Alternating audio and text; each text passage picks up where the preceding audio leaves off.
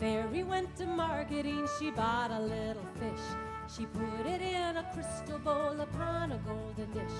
An hour she sat in wonderment and watched its silver gleam, and then she gently took it up and slipped it in a stream. A fairy went to marketing, she bought a colored bird. It sang the sweetest, shrillest song that ever had she heard.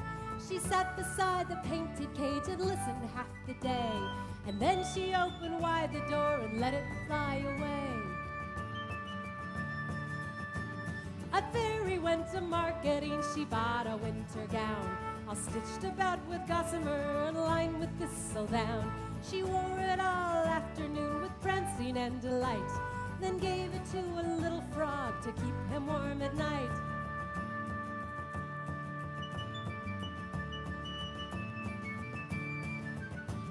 A fairy went to marketing, she bought a gentle mouse to take her tiny messages and keep her tiny house.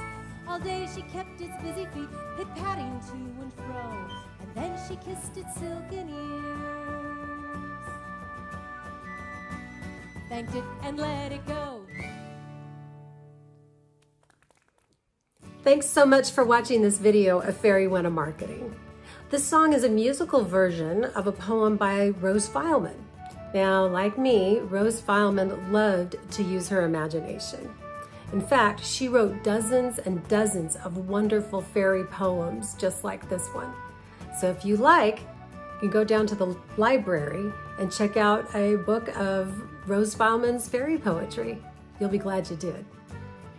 If you'd like to hear more songs and music about imagination and make-believe, you can listen to other songs from my album, The Gift of Make-Believe. You can stream them on Spotify and other streaming services, or you can download them and have them for your own on Apple Music and iTunes. So till next time, I'm Ginger Sands. See you then.